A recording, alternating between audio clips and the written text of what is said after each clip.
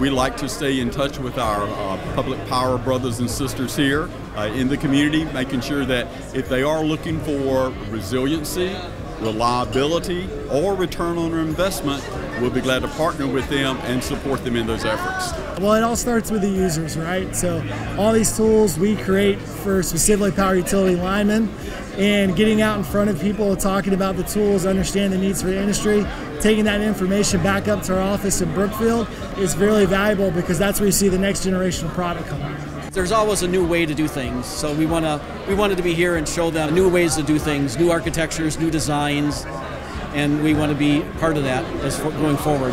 Well, this kind of conference, there's all those aspects of what we're looking for, from who we're looking to work with. You've got utility, I've seen a couple of the drone companies here that we can work with, but primarily that utility, the distribution, the transmission, a lot of that is around here.